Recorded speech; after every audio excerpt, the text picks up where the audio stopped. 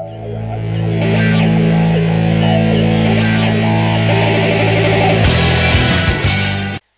there, this is Jordan from Proprieties Tutorials and welcome to another video. In this video I'm going to show to you the easiest way for you to change the font and the text size for your WordPress website. Okay, the first thing that you want to do is simply go to your theme options and see if there is something that allows you to actually do this. And some themes you have it and others you don't have it, and if you don't have it then this video is exactly for you, because I'm going to show to you just some easy tips using CSS, which is a programming language that will allow you to quickly do this. But really don't worry, because what I'm going to teach you is really simple and anyone out there can do it. Okay, so you want to go to your WordPress back office. Once you are here, you go to Appearance and you select Editor. You will see a lot of different files, and these are files that your theme has, but the one that you want to work with is called stylesheet, style.css, as you can see over here. This is a file that every single theme out there has. And if you're wondering what exactly is CSS, well, as I said previously, it's a programming language for your website, and CSS allows someone to pretty much design a whole website and structure it. By this I mean you need CSS, for example, to change the navigation bar color over here. For that you need CSS, or to change the background color for your website. Also you need CSS. So CSS allows pretty much someone to design a website. Okay, so now that you know or have at least a basic idea of what exactly CSS is, you want to go throughout this page and you will see a lot of different coding. And sure, I mean, you could go exactly to the specific line that would allow you to change the content over here that you want. But if you're like me, I mean, you really don't want to waste your time trying to find that line.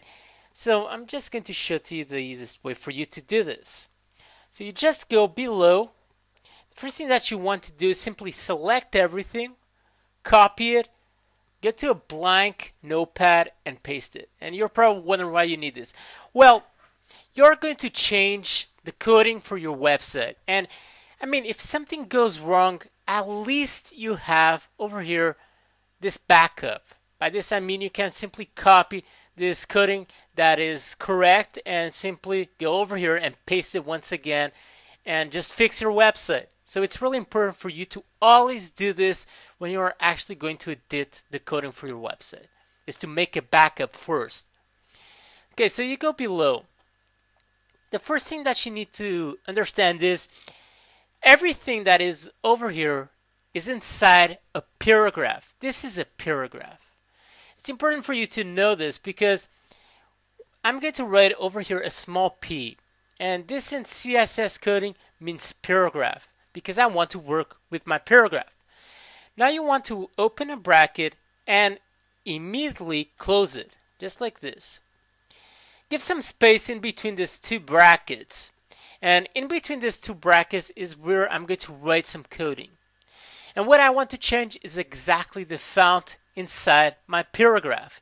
So I'm going to write font, 2 dots, and the first attribute that I want to change is my text size for my paragraph. So I'm going to specify a size of 26 pixels.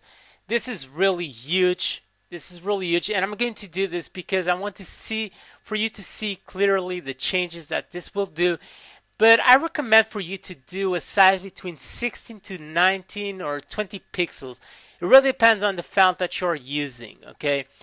And between the sizes is really the correct size because anyone who goes to your website, independently the age they have, they can really quickly and easily read the content that you have over here. Because one of the problems that I see in many websites is I go to a website and they have a text size that is really small and it's hard to read. And many times people just leave and don't read anything, okay? And you don't want that, of course.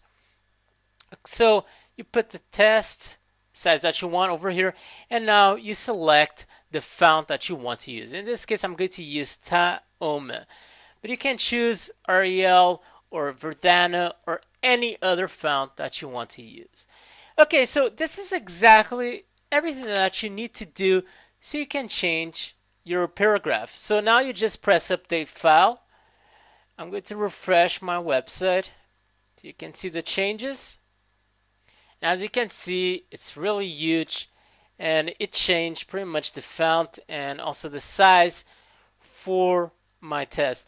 Anyway, you must remind that this will change every single paragraph that you have in your website. By this I mean if you have, for example, a paragraph on your sidebar section, it will also change that. So it's really important for you to notice this. Okay, so this is how you can easily change the font and also the text size for your website. And if you have just a few seconds, please subscribe to our YouTube channel. You just need to click on the link below from this video so you can receive our great updates on a weekly basis. Also, if you have any questions, just leave it below. I will try to reply as soon as possible.